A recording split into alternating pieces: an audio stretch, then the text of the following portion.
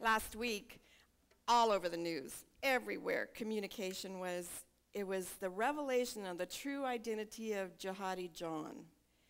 And it was everywhere. He's the masked executioner that we've seen on the videotapes of the people being killed, the Westerners being killed by ISIS in the name of their religion. And it made me think of Saul of Tarsus. We have a story, a real, honest, truthful Bible story of Jihadi John that happened in the 1st century. Saul of Tarsus, he was Jewish. He was of the tribe of Levi. He was a member of the Sanhedrin. He had studied Jewish law from the very, very beginning of his life. He was totally steeped in the laws of Judaism, and he prided himself in keeping those laws and making sure everybody else did too. He was well educated. The only thing he didn't know was how to properly interpret the prophecy written in the book of Daniel, given by the angel Gabriel to Daniel, telling him of the Messiah that would be coming. And in that prophecy, it said that the Messiah would be killed in Jerusalem prior to the time that the temple in Jerusalem was destroyed. Can't you just imagine someone with a death wish, and there are those people, with ideas of grandiosity, that they would go to Jerusalem and say, I'm the Messiah, and die. And there was enough of that going on so that when it was time for the true Messiah, Jesus of Nazareth, to go to Jerusalem and be crucified in fulfillment of that prophecy, the people weren't looking for it. They didn't have the advantage of hindsight as we do, looking back and seeing that, yes, Jesus was crucified before the temple was destroyed, and he fulfilled that prophecy perfectly. They were looking forward to it. So they didn't have the timeline to figure it out. But the difference between those people with a death wish going and being killed and claiming to be Messiah and the true Messiah, Jesus Christ, was that we know Jesus rose from the dead. He came back after 3 days. He was the true fulfillment of the prophecy. Well, Saul of Tarsus hated Christians, and he still didn't believe that Jesus was the Messiah. He thought, again, it was a pretender. And he was out to get everybody who was following this man, because he was defending the religion, the rules, the customs. And when the first time we hear of him in his role of executioner is when the first recorded Christian martyr, Stephen, was stoned to death. And the people who were stoning him laid their coats at Saul of Tarsus, at Saul's feet. He did nothing to stop them. He didn't interfere at all. He watched it happen. But then, after Stephen was martyred, Saul went door to door in Jerusalem, finding people who believed that Jesus was the Messiah. And Acts 8:3 says, Saul began to destroy the church. Going from house to house, he dragged off men and women and put them in prison. Then, he was sneaky. After putting these people in prison, Saul learned who their Christian friends in Damascus were. He somehow allowed them to write letters to their Christian family and their Christian friends. He found out the identity of those people. He was on his way to Damascus to arrest them when he had a very enlightening experience. It was a bolt of light that came down on him as he was traveling to Damascus, and a voice from heaven speaking to him. Acts 22:6-11, this is his account, says, "About noon, as I came near Damascus, suddenly a bright light from heaven flashed around me. I fell to the ground and heard a voice say to me, 'Saul, Saul, why do you persecute me?' 'Who are you, Lord?' I asked. 'I am Jesus of Nazareth, whom you are persecuting,' he replied. 'My companions saw the light, but they did not understand the voice of him who was speaking to me.' But Saul knew who it was, and his reply was, 'What shall I do, Lord?' I asked. The Lord said, 'Get up and go into Damascus. There you will be told all that you have been assigned to do.' My companions led me by the hand into Damascus because the brilliance of the light had blinded me." Saul of Tarsus, on his way to defend the Jewish religion against these Christians, had a life-changing experience as he heard the voice of Jesus of Nazareth speak to him. Saul believed that he was serving God by finding the Christians and killing them, but he was wrong. He was highly educated about the Jewish beliefs about God. He said, "Under Gamaliel, I was thoroughly trained in the law of our fathers, and I was just as zealous for God as any of you." He was completely wrong because his eyes and his ears and his mind of understanding were not open to the truth. He wasn't seeking truth, he was defending his religious customs. And as such, he was way out there.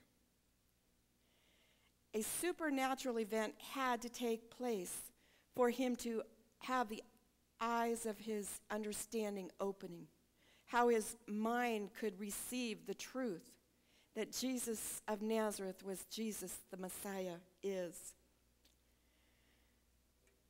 Saul of Tarsus met the resurrected Messiah on the road to Damascus, and he was transformed from Saul of Tarsus to Paul, who became the Apostle Paul, who wrote approximately 25% of the books in the New Testament. All of the things that we are told about grace, as he tells us that we are saved by grace, not of ourselves, not of the works that we do, but because God loved us before the foundation of the earth, became true to him, was instilled in his heart, and he had this burning desire to share that truth with everybody. And he knew that it was not just Jews that received it, but it was the Jews and the Gentiles, that the gift of eternal life through Jesus Christ was for all who would believe, who are all called to this family of God. He had to rethink all of his traditions, all of his teaching, all of those things he had been born to believe and had been educated to believe. We do that too. Sometimes we just know it's right because that's what we were taught, or because our parents said so, or somebody we respected, and we accept it as truth, but it's not, because it goes against the scripture. It's very important for us to know what the scriptures say so that we can separate truth from fiction. And we all have those things of fiction in our mind that we've carried with us for years. Our eyes and our ears, our spirits need to be open to the truths from God that allow us to know what he has for us, what he wants us to know, what he wants us to pass on to others. Paul went on to teach in the synagogue that Jesus is the Son of God. All those who heard him were astonished and asked, "Isn't he the man who raised havoc in Jerusalem among those who call on his name? And hasn't he come here to take them as prisoners to the chief priests?" This is in Acts 9:20 through 22. Yet Saul grew more and more powerful and baffled the Jews living in Damascus by proving that Jesus is the Christ. Here's this executioner. The scripture said he was causing havoc. And now he's back in the temple teaching something totally opposite from what he had taught days before. Just a short time before, when he was out trying to kill and arrest all the Christians. Now he's in trying to convince the Jews that those Christians are right. What a strange transition if we look at it just in the normal way of looking at things. It's because it was God, the powerful, the one most powerful, the one that we serve, made the difference. It wasn't anything Saul set out to do. I think I will change now, and these are the steps I will take. And while that's good, to be looking for the good things that we can do and ways that we can transform ourselves, there's no way to transform ourselves from non-believer to believer unless Jesus Christ does it. And when he transforms us from non-believer to believer, that's when the change happens. The scripture we read in our Sunday school lesson this morning was that we become believers and the good works follow. It's not the works that we do that come and then we believe. We need to have that straight, that we are transformed by the renewing of our minds through Jesus Christ, through his word, and then we do these things because we love him and because he's called us to do them. The changes in Saul of Tarsus were, instead of persecuting others, he began to preach that Jesus is the Messiah.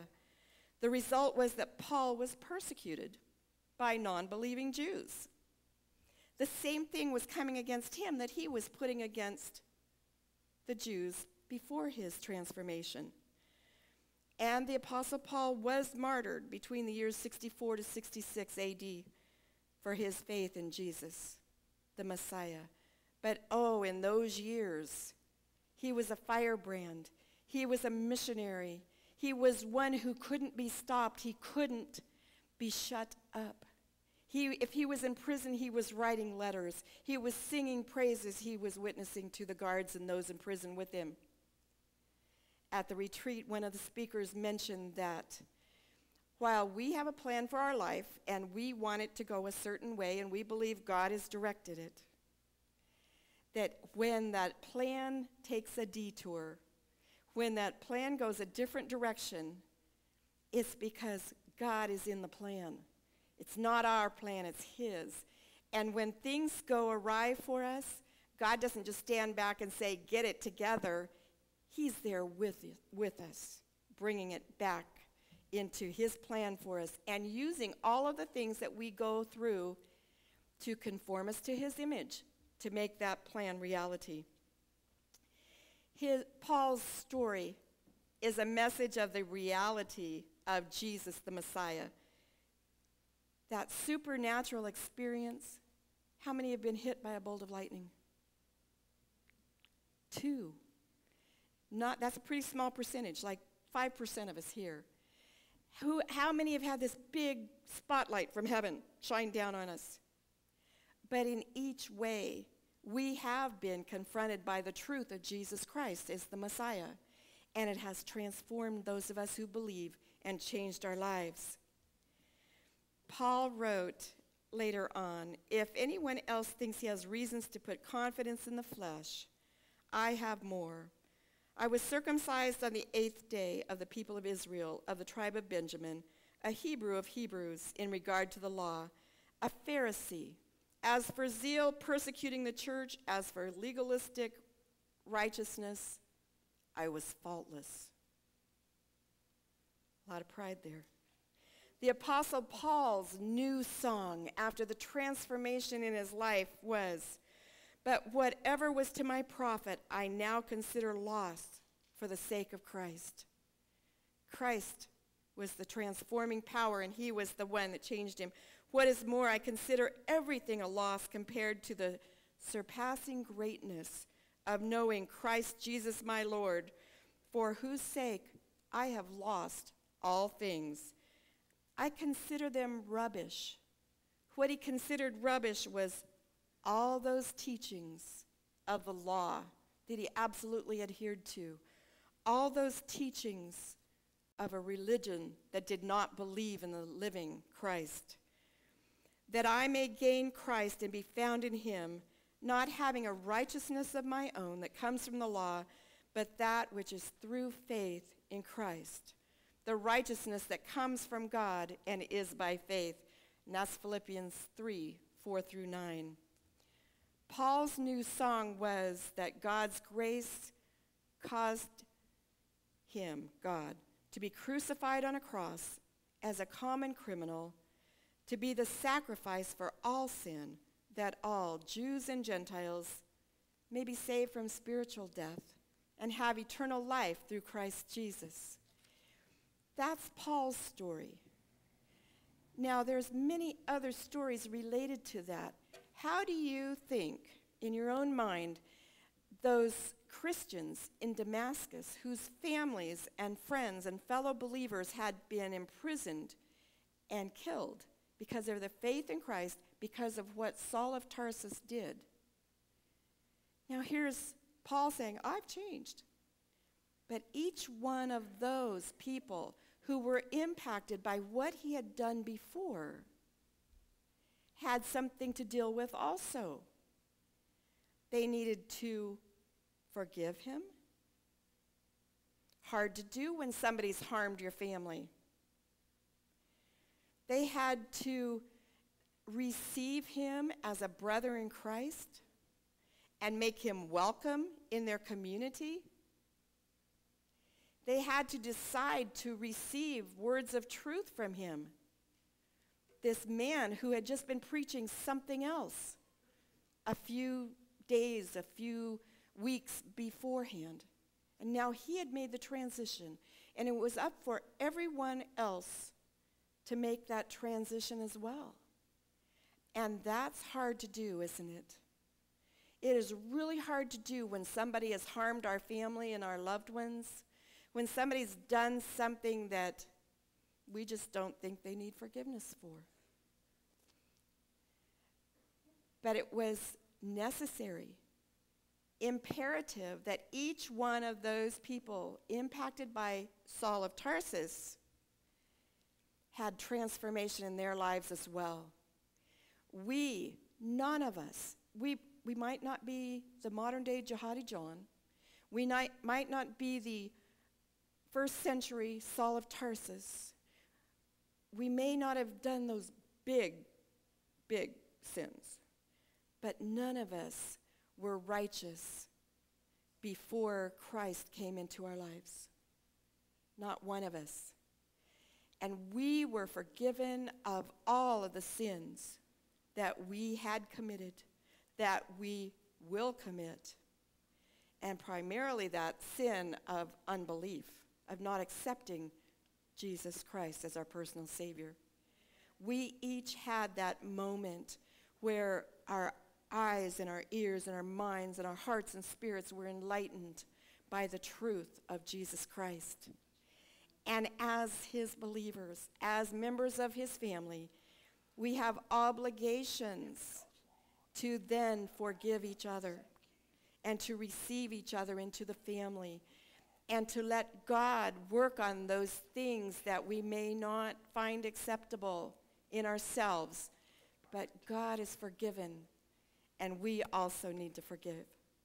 The new song we sing, as in the psalm that we read together this morning, the new song is praise to God, thankfulness to Jesus for what he did for us, and the song of forgiveness and acceptance to each one.